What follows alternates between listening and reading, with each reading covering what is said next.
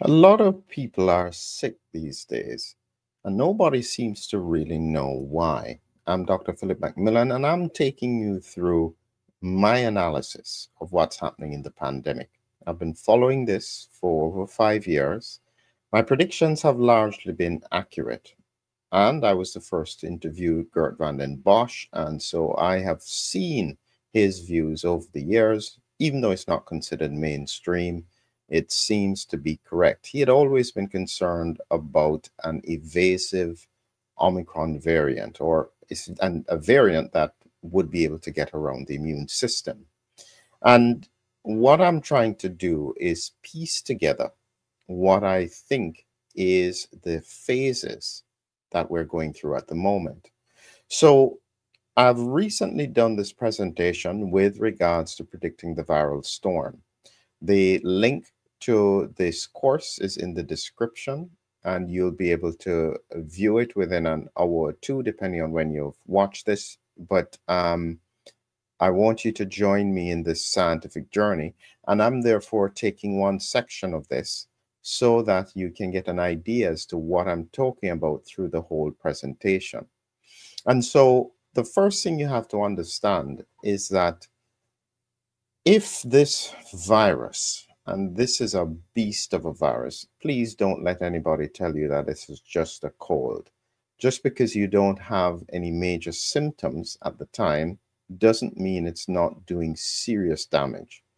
And everything about this virus is to try and prevent it from getting beyond your mucosal immune system. If you can stop it here, wonderful. You'll largely be protected. And so the challenge is how to keep people protected. And this is largely why I've also put together Humming Heroes, a simple strategic way, just with you humming, gives you the science as well as the route that you can do. The link is in the description as well, teaches you about nitric oxide in a story format. Please, if anything, it's a free PDF. So even if you don't want to purchase the book, please get the free black and white PDF, read the story and understand the science. So where we are today is about trying to work out what is going on. Are people just sick because they're just sick, or is this something else? So as I said, when I looked at my chart, I'm now talking about persistent infection. And what people don't realize is that when it comes to your immune system, every time there's a circulation of the virus, something like this happens. There's a disability occurring in your immune cells. They are still there, they just don't work efficiently. And this is what it would look like for your immunity. So T cells, B cells, natural killer cells are oftentimes depleted, and this is then causing part of the problem. What it means is that people are much more vulnerable to infection. And this is a challenge. What in the world is going on? So I'll take you through quickly what I am referring to as persistent infection. And again, I remind you, if you want to see the full course, look in the description below. This is just one of the sections. Here we have this principle of persistent infection. And as I said, that's the first phase in terms of what is going on with people. Persistent infection, then immune dysregulation, smoldering inflammation, metabolic collapse, end-stage viral sepsis. This is, as I said, my thoughts, my analysis. Not everybody agrees with me. I'm okay with that. Just take a look at the science and try and make sense of it and try and help other people to understand what is happening.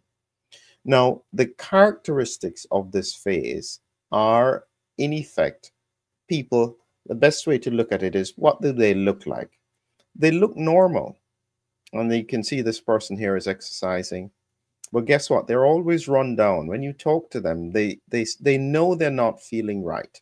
They have low energy, and they may be having recurrent mild viral illnesses. They're still at work, but they're just fatigued. They're trying to do the best that they can. And that's what I describe as that recurring persistent infection. Sometimes I wonder whether or not people are able to clear the infection completely, especially because it sits in the sinuses, very hard to get rid of if you have underlying sinus disease. So within that framework, you have this ongoing issue going on with a lot of people. Some of the characteristics about them, they may be immunosuppressed on therapy. Sometimes it's just middle-aged people with weak interferon responses. A percentage of them will be unvaccinated with interferon autoantibodies. But truthfully, I predict a large proportion of this is in a vaccinated cohort who have spike-related immune responses. And this is why they keep on getting infected. Not enough good mucosal broad immunity, too focused on the spike protein, which has been in the past, and therefore they're at risk for infection after infection after infection. And when you look at this, they then represent ongoing viral shedding. Their interferon response is blunted, but they only have mild inflammation. And so many people underestimate this as the problem is that very often they don't, and they're not getting beyond it. And this is a real issue. Remember, when this virus gets beyond your mucosal immunity, this is what happens. Technically, more like this injectable spike.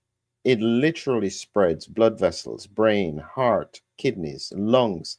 And this kind of spread of the virus, because of the spike protein attaching to the linings of endothelial cells, is really a very, very important issue that needs to be acknowledged.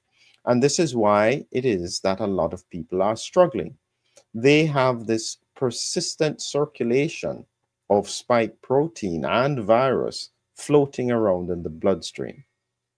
And part of the reason why they're getting symptoms is the mechanism with regards to microclotting.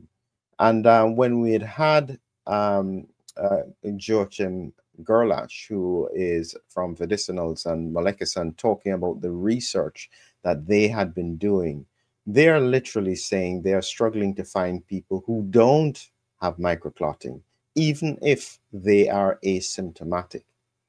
And what I had predicted was occurring was that you had an immune targeting of specific kinds of cells. And these I called the pericytes. These are round, small blood vessels, especially around the heart, the big arteries, and they're almost being taken out by an immune targeting by the lymphocytes. You can have some antibody targeting, but I think that over time it's becoming clearer and clearer that this kind of immune targeting may be being done more by lymphocytes, cell-mediated immune responses. Um, Credit to William. Was it William? He keeps on saying the wrong things, but he made those points, very important points for us to consider. And this damage to these blood vessels, especially around the big arteries, in the heart, in the brain, in the kidneys, causes this ongoing inflammatory process and activates macrophages. Now, the thing about this cohort of people is that they tend to have activated macrophages. And it's only when the macrophages start to get exhausted that they shift into different phases. And because of these macrophages, they actually can do quite a lot of damage silently. And it's what I call the silent inflammatory process. I keep on explaining to people that if just because you don't have grossly overt symptoms doesn't mean that things are not happening underneath that are important. The perfect example of this is hypertension. Hypertension is like the prototype of silent damage. Most people who are hypertensive have no idea.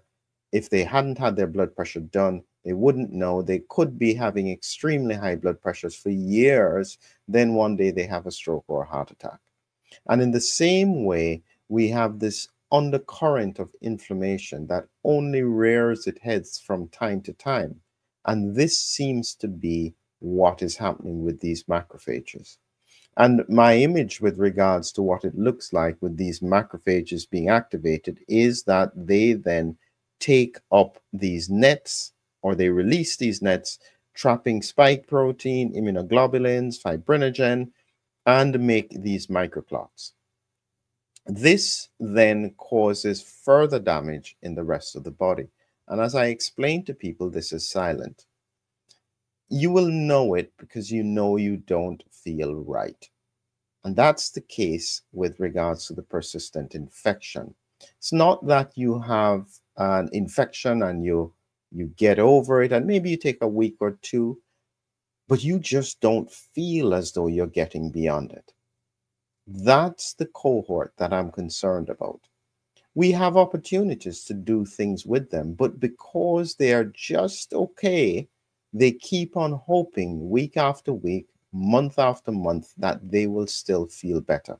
And I very clearly differentiate this cohort from long COVID. Long COVID tends to have far more significant symptoms with fatigue, headaches, brain fog, and so on. They tend to know they're not right. But it's the subtle symptoms that a lot of people are having from persistent exposure that, in my mind, makes them such a problem with regards to knowing what to do. Oftentimes, as I said, outwardly normal, but when you ask them, they always feel run down. Recurrent viral illnesses, still working, still functioning, but just not feeling right. If you want to see the answers for what I came up with, please take a look at the course below. I break it down into a number of different sections.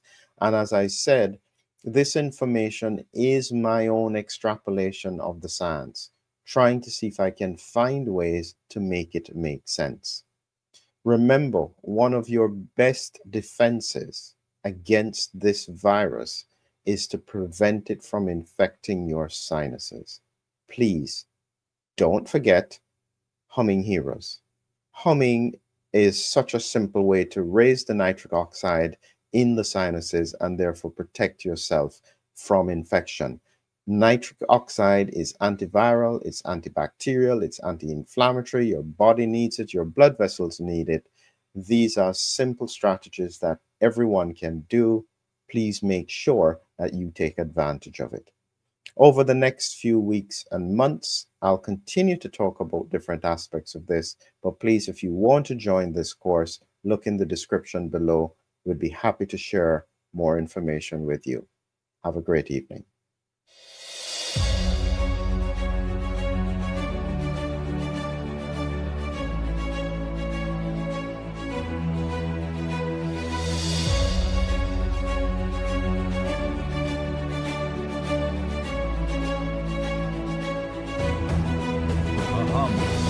A hero, an immune adventure. Humming Heroes, your lyrical guide to the body's defenders. Now on Amazon. Check the links below.